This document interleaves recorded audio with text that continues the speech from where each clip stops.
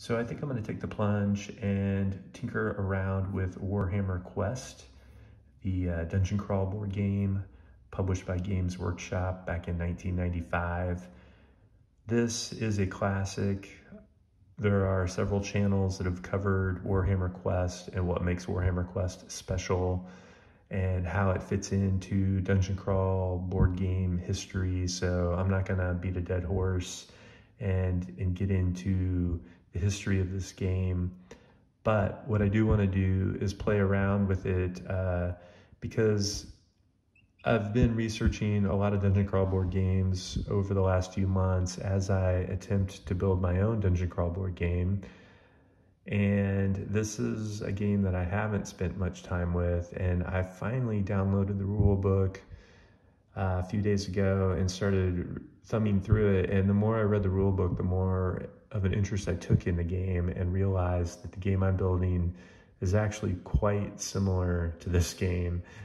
And I think because it's out of print and it's so hard to find and it's so expensive, I never really considered taking a look at it or spending time with it. But now that I've had some time to spend with the rule book, and I've been able to find some scans online of the components that come with this game, like the map tiles and the card decks, and I'm starting to wrap my brain around what it would take to build this game. And I think I can do it relatively painlessly, and I think it's a worthy experiment, because if I really want to complete my research, my thesis into dungeon crawl board games, I think this is a game that I really have to spend some time with. So that's my goal for this little weekend project. It's not too hard to find PDFs with the artwork for this game online. I did not have to do a deep search. I just did a very generic Google search and came up with some first page results and found some PDFs from those results. These scans are not great. They're pretty washed out. So I'm gonna capture each page of these PDFs as Photoshop documents, clean them up, do some color processing. And so this is a scan of one of the map tiles, and as you can see, it's pretty washed out. So the first thing I do is like image auto contrast, and that just sharpens everything up. And then sometimes I do an auto tone and see if that helps. In this particular case, I think it helped the color a little bit to do an auto tone. And so now I have my tile, it's all cleaned up, nice Photoshop document version of that tile. And what I've been doing is I've got this master file that I've been creating with all the tiles that I clean up, and scaled it to the size that I want to print these at. And we've got square tiles here, passages. And so it took me, I don't know, a couple hours to go through and process all these images. I actually kind of like image processing, so I've never considered this to be a bummer to have to do this. I found asset lists online that break down exactly how many of each tile type there are, so that's how I figured out how to set all this up and how many of each I need to print out. So I'm going to print out the tiles on regular printer paper, and then I'm going to mount them on chipboard. And then for the cards, I basically did the same thing. I opened up each card, I put them into a master file. So like these are the dungeon cards. I'm going to print the cards out on Bristol board. So I'm using like a big pad of Bristol board, so my card document is bigger, and I'll be able to print out more cards on a single sheet. So like this is the backs of the cards, and this is the front of the cards. These are the dungeon cards. So I'm just setting these cards up to print out of the rear feed. Card stock, landscape, 11 by 14 inches. I should have put guide marks So these printed out pretty good, and the fonts are pretty readable, but I should put some guide marks on when I print out the back side. All right, so I'm flying pretty fast and loose with this. I just kind of want to see how it turns out. If it doesn't work, I'll just try something else. I'm just seeing how well, it looks like they lined up decently.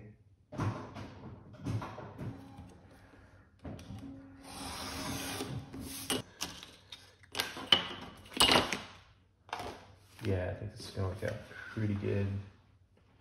So these are turning out pretty good. I think I have like a system now, but this is just kind of a personal side project. So now I'm just printing out the map tiles that I processed in Photoshop, but these print out pretty easily. They're single-sided, so there's no weird registration issues. And I'm just cranking them out. Printing the objective rooms first. And then I'm cropping a lot of the white space off of these. When I go to mount these on chipboard, I'm not wasting a bunch of spray adhesive, and I'm not wasting a bunch of chipboard. But I left a little bit of white space so that I can do my final trim and get it nice and perfect against this black edge.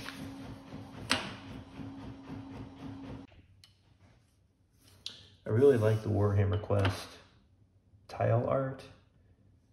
I think it's really nice and it's inspirational. I like the way the artist sort of captured 3D effects of stairs and shadow.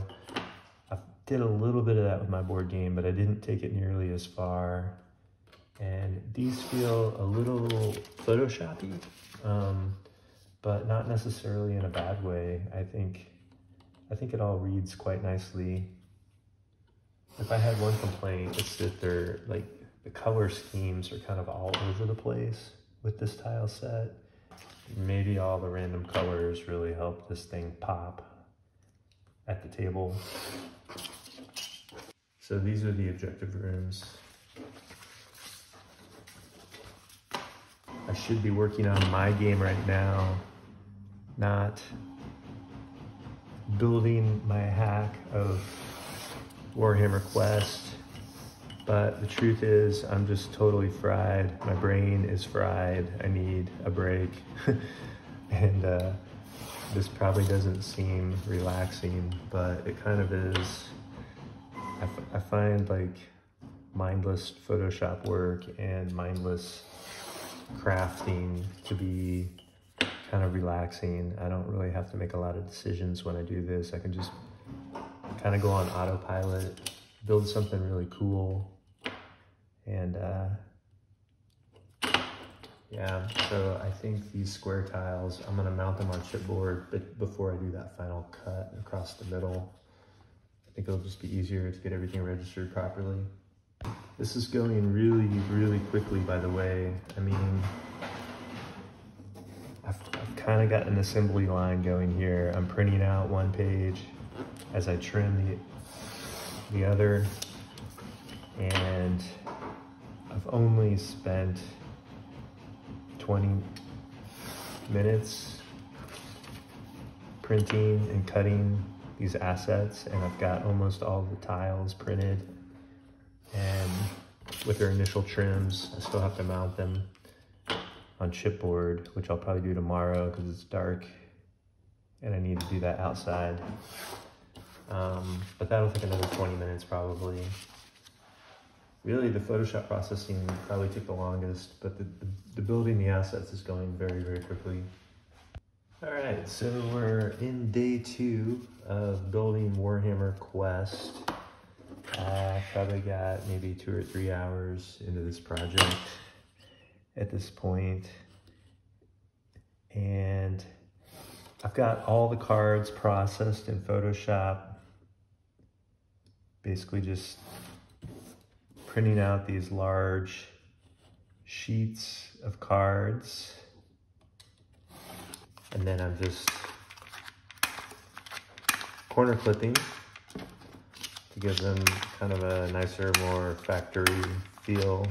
Obviously, there's not always the exact number of cards that I want for each page. So for instance, I have this page here where I was able to put the rest of the treasure cards on it, the rest of the dungeon cards on it that wouldn't fit on the dungeon card page, and then the one event that wouldn't fit on the events page. So this is kind of a catch-all page that pretty much covers all the rest. And then as you can see, it's double-sided here. I've got the little trim marks on this side, no trim marks on this side. So I'll do all my cutting from the card back side. I'm about ready to cut out the other half of the treasure cards. Now, there's a bit of deduction that has to occur to figure out exactly what you need to print and how many of each card you need to print. The asset files that I found, like the PDF of the map tiles, it's got a lot of map tiles in it, and I think some of those tiles are from the expansions. And it takes a while to figure out, like, oh, okay, those tiles are not part of the base game. Those cards are not part of the base game. Those are part of a treasure pack. So I think I have all of the cards for Warhammer Quest printed now. I've got the dungeon cards, the event cards, the treasure cards, and the spell cards. And I think the next step is gonna be mounting these dungeon tiles, these map tiles on chipboard and cutting them out.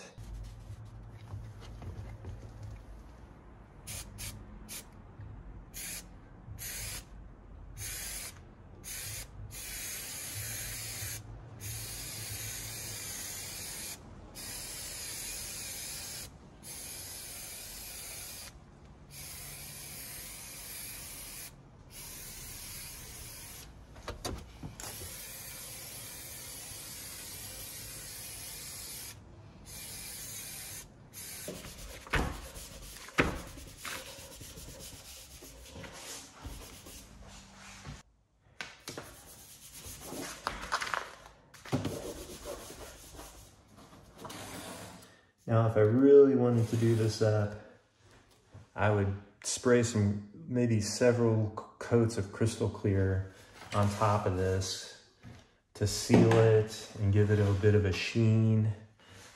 But it's just one of those things, like, do I really want to spend the time? It is totally possible to clear coat these after I cut them, but I think it would actually be easier to do it before I cut them. But for the most part, yeah, I think these tiles are looking pretty good. And I know from building these types of tiles before that they're fairly durable.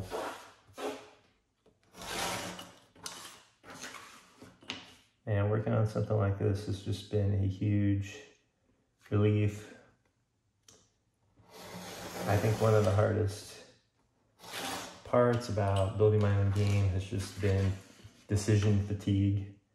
Just being exhausted with the endless number of decisions I have to make about the game all the time, and then trying to be critical and objective about my own work. And that's tough. And then trying to figure out how to correct stuff that's not right. Sometimes getting some feedback is super helpful, and other times I just have to, like, push through and go on this journey and hopefully come out the other end. It's getting hot. February, it's like almost summer, 80 degrees.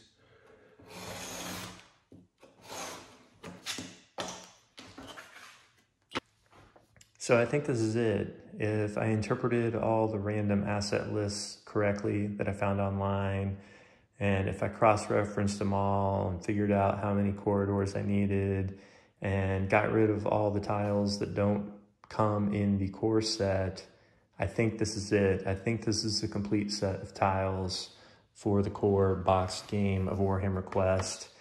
I don't think I'm gonna play this game until after I ship my board game. I think playing Warhammer Quest is gonna be my reward for shipping my Dungeon Crawl board game. I haven't really played any games in months because I've been working so hard on my own game and playtesting my own game. And I think as a reward for finishing my project, I'm gonna get some minis rounded up for this game and play through a campaign of Warhammer Quest from 1995. So now I'm just printing out the rule book and the adventure book. Just printed out the rule book on 11 by 17, and then I'm using my long arm stapler to staple it, and then I trimmed it down just to get rid of some of the white space, make it a little smaller. I can never tell if these are scans from the actual rule book or if somebody went through and re-edited the rule book, because I don't know what the actual rule book looked like. I've never seen an actual copy of the game, but this stuff just looks like it's been redone by someone. But this game is from 1995, so maybe it was just like that. It's so hard to tell.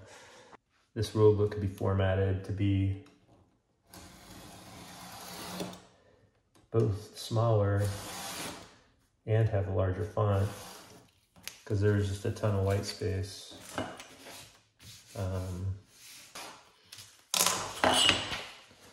So now I have the adventure book, 16 pages, and the rule book, 32 pages. I'm probably not going to print out the role-playing book. It's a couple hundred pages, and it's kind of beyond the scope of what I'm trying to do with this print and play project. But it looks fun. I'd like to read it someday. I've got my rule books. I've got all the map tiles. I've got all the cards for the game. I also printed out this one sheet on how to play the game. This guy, Universal Head, I think. Yeah, universalhead.com. This guy comes up with like one-page instruction sheets for fairly complex games. And I like it, so I printed that out just so I have like cliff notes for the game. And then here I have this asset list. So I just want to figure out what I've finished and what I still need to do.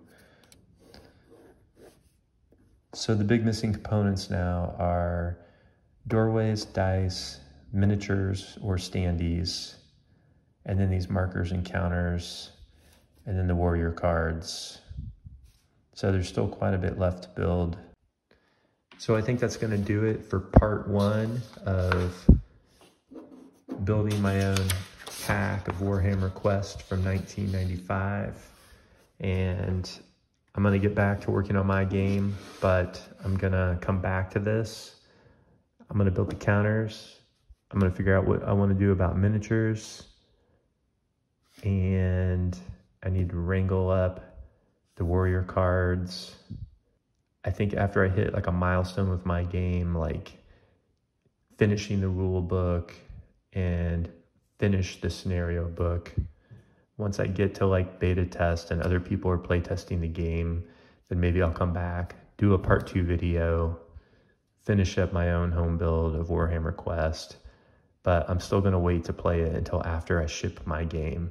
So this is definitely going to be a reward. Playing this build of Warhammer Quest is going to be my reward to myself for finishing and shipping my own Dungeon Crawl board game, which I'm starting to realize is very similar to this game. So stay tuned.